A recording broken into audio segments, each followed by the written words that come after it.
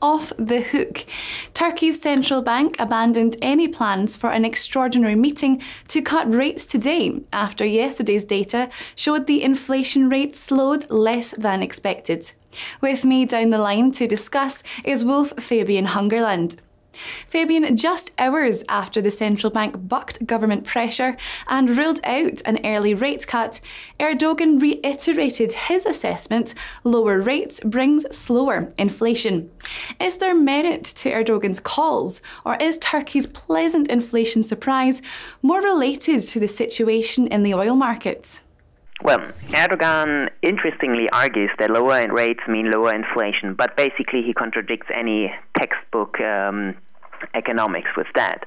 So what we think he actually has in mind, though, is not inflation, but or like to tame inflation, but actually to lower rates in order to fuel credit markets. Why? Because we think that his political business model, or the business model of his party, is basically cheap credit.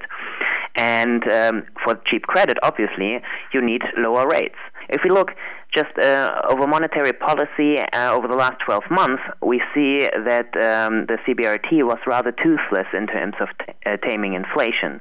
The emergency rate hike in January 2014 was doing nothing to tame inflation. So we basically think that inflationary developments are currently only driven by the oil price.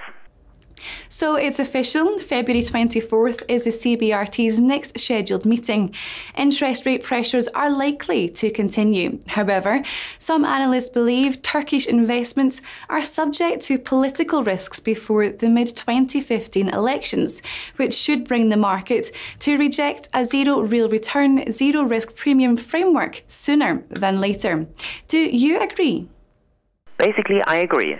Turkey is an emerging market, and it must offer some positive real interest rate in order to remain attractive given various political risks. Currently, the real interest rate remains positive largely only because of the oil price slump, which I already said is an external shock.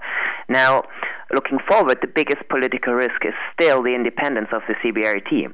I am quite happy to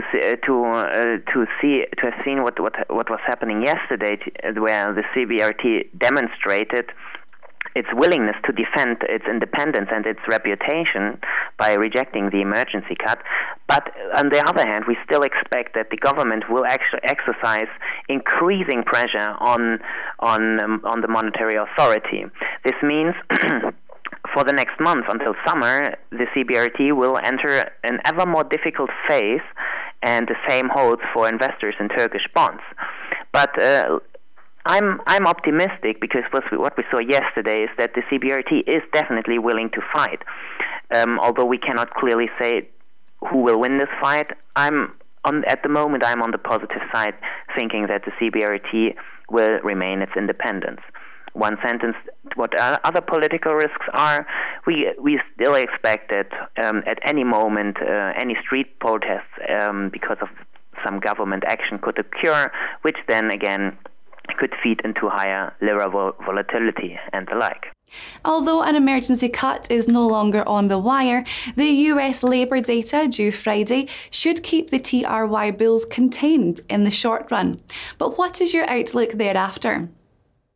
So, US labour market data matters for Turkey because of the Fed. Should the Fed see a positive development in these data, it may cut or it may raise its rates earlier than currently markets expect. We currently expect that it will raise rates in summer.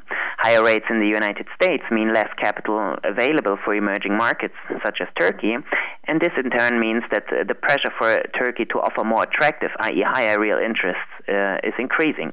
Against this background, we expect increased lira volatility dependent on two factors. One factor is obviously new U.S. economic data coming in, which may change the mind of the Fed.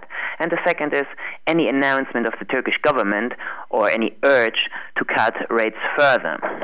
As of the direction, before yesterday, I thought lira will lose value over the next coming months.